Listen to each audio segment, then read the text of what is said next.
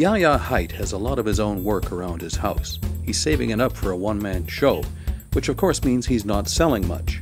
Myself saving for a one-man art show, you're missing a lot of paydays. But that doesn't bother me because I'm a really good hunter and fisherman. He's tempted, of course, but he has a strategy. My show strategy is to not quite finish my carvings so I can't sell them. So a lot of stuff we're looking at is almost finished. Carving is Yaya's passion, and it's personal. This is a piece I'm still working on. It's about me and my younger brother, Barry.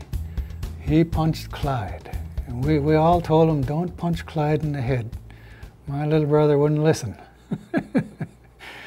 This is my brother Barry holding his broken knuckles. And it's also me when I cut my finger, carving this piece. A lot of his work is not only about family, but also for family members, like these repoussé medallions for his 3 kids. Better yet is getting family to make art together. My mother and my 2 younger sons, 3 generations of us made this blanket. These guys are all in outer space. They're members of a band trying to get back together again for another gig. Some of his work is darker, like this one. I call it me and my 2 dead brothers. Myself being the central figure and my 2 dead brothers up here on the top.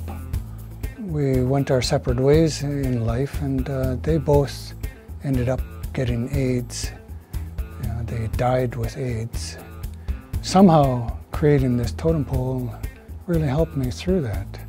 Or this, who needs an Indian Act pole. Up here is my ancestors. They lived in pure freedom.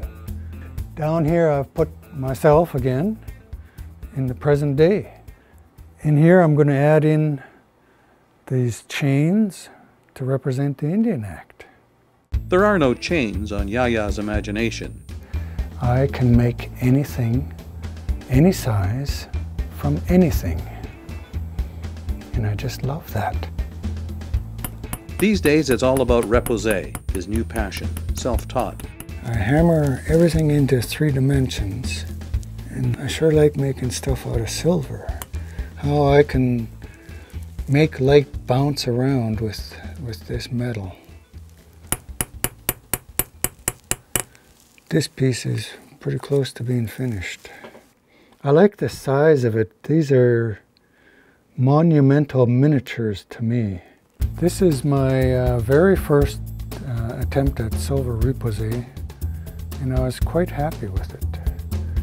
It is a self-portrait. It shows me pressing my big nose against the glass.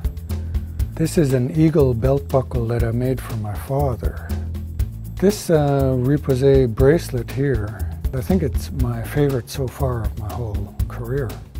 3 hearts is what I call it. That's for each of my 3 children. To make his repoussé more affordable, he started casting in silver. And then one year I learned I could do casting in plastic. And that really appealed to me because I'd really like little children to start wearing some of this jewelry. It didn't take me long to discover after that I can cast my jewelry in chocolate. And even better than that, I discovered that children can cast copies of my jewelry in chocolate. And here we have a big royal eagle in silver, and then one of my granddaughters cast it in orange chocolate. It looks really yummy. He's got so many ideas, he just has to keep working. This is the biggest bowl I ever made in my whole life. Giant froggy bowl. And I can't wait to fill it up with moose soup.